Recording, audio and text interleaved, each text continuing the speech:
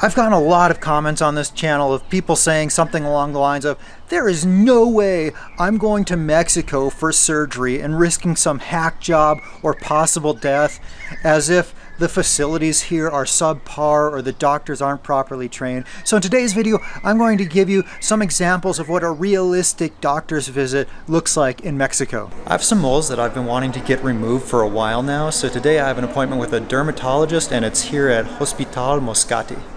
This is the first time I've ever visited a dermatologist in my life, I think, not just in Mexico. A common question I get is, how do you find doctors in Mexico?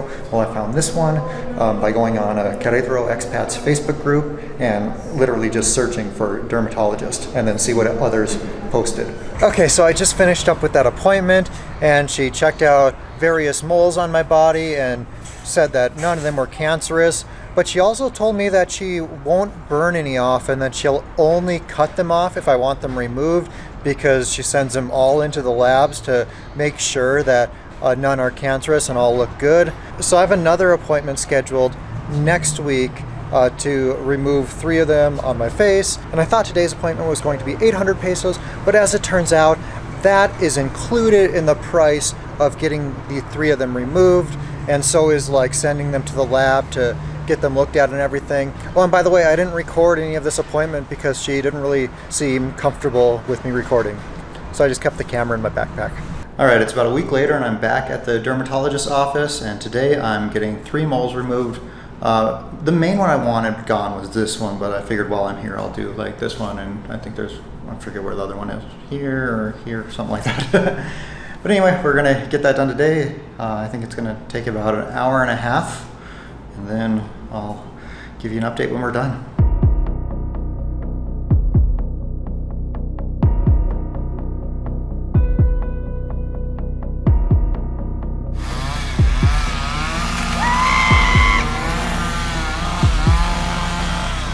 All right, so far 2 down and 1 to go. It's been a very quick and easy process so far, just applying local anesthesia, cutting it out, stitching it up.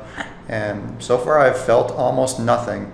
Now like this one over here, it kind of tickles a little bit, like a tiny stinging sensation, but it's almost nothing. So it's gone by pretty quick, and now on to the 3rd. All right, we're now done with the 3. It went pretty smoothly when she was applying the anesthesia to the last one. I did feel some pain there, but other than that, no pain at all. And I think it's kind of funny that this on my face right now, it kind of just looks like my facial hair. The stitches do, but she's gonna cover these up and then I'm gonna be good to go. All right, I'm back home now and I have to wear these bandages for 24 hours and then I can take those off. And oh, and by the way, to get these 3 moles removed without insurance, it was 5,000 pesos, and that included the initial consultation, the removal, sending them to pathology and all that, the numbing of it, and the follow-up to remove the stitches.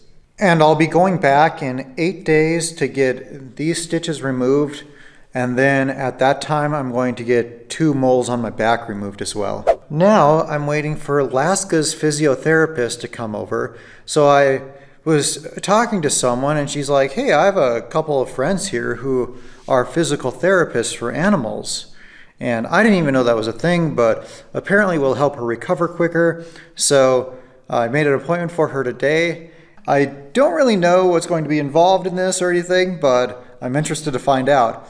So Ale was saying that Laska has less muscle in her leg after the surgery, and we need to do some things to strengthen that muscle. So that I think there were 5 different exercises that she's going to be doing in these sessions, and I'm supposed to be doing it every day with Laska when Ale isn't here to help strengthen those muscles in Laska's back right leg. Aquí, cuidar que no abra la patita, que la ponga alineada. Está haciendo eso. Sí, para no cargarle peso. And in addition to 20 minutes of exercise every session, right now today we're going to be doing an ultrasound and electrotherapy. So right now we're starting the ultrasound. And what's the ultrasound going to do for her? Reduce inflamación. Oh, Laska, she has to lay it down. So this is going to reduce inflammation? Reduce inflammation, help to recover the tissue, the damaged tissue. Okay. Relax muscles. it doesn't hurt. It lasts 5 minutes. Okay. All right, now we're doing some electrotherapy, and this is for both pain and reducing inflammation. Esta es la electroterapia.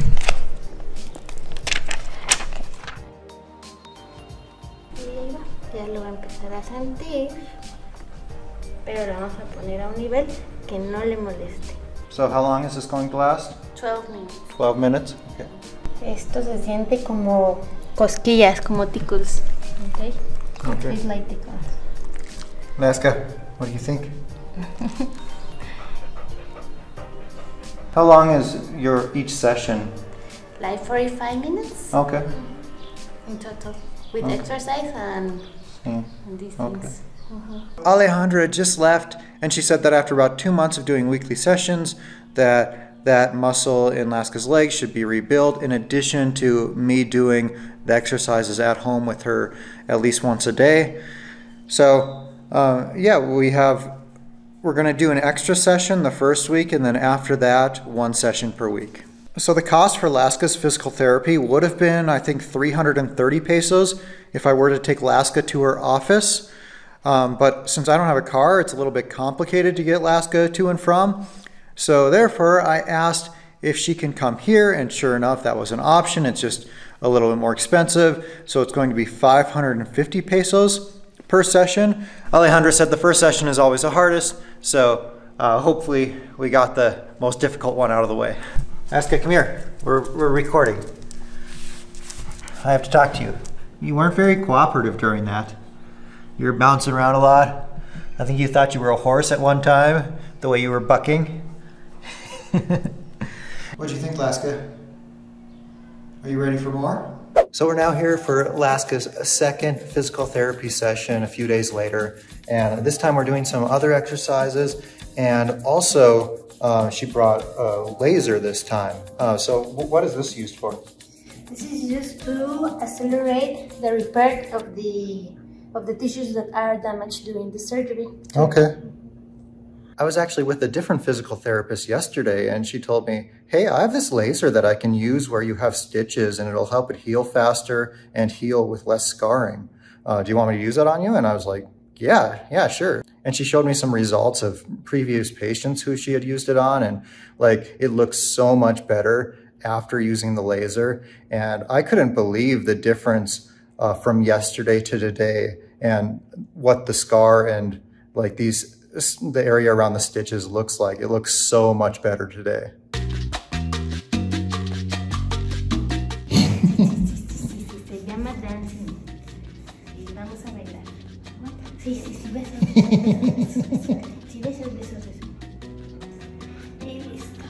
Today is water delivery day, so I leave all my empty garrafones out by my front door. They come by, they pick it up, replace it with a new one, and I just have to leave the empties along with 43 pesos for each one. So I'm walking to breakfast this morning through the neighborhood of Santa Fe in Juriquilla. And in Santa Fe, they have the dumbest sidewalks. They're just like weaving the whole time, back and forth. It's pretty annoying if you have 2 people walking, like 1 person walking, it's fine, you can walk straight, but 2 people, you're like, But this is a nice neighborhood. They have a great dog park here. There's another really nice park over yonder that has like ducks and bridges and water and trees. Yeah, I like hanging out here in Santa Fe. And they also have places to recycle, which isn't super common throughout Mexico. So that's kind of cool. It's pretty interesting here in Santa Fe and the surrounding neighborhoods. You hardly ever see police.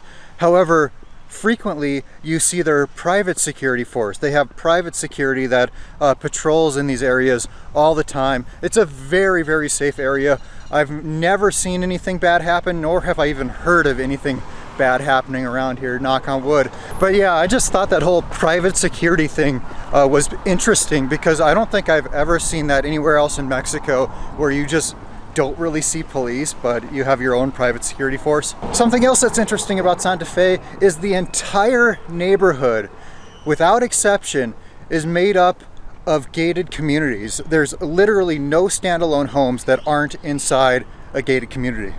For breakfast this morning, I'm at this place called Brioche, And it has really good French food, but they also have a lot of really great Mexican dishes as well. If you saw a recent video where I went to a Korean Grill, this is actually in the same complex as Korean Grill is.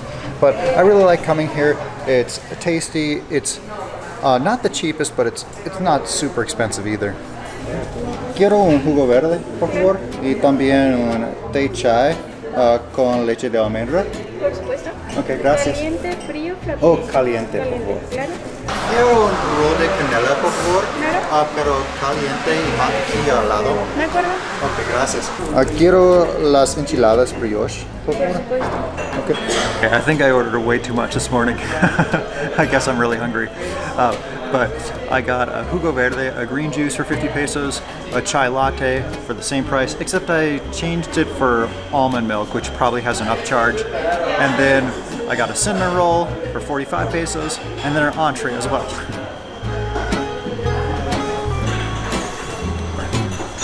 So good.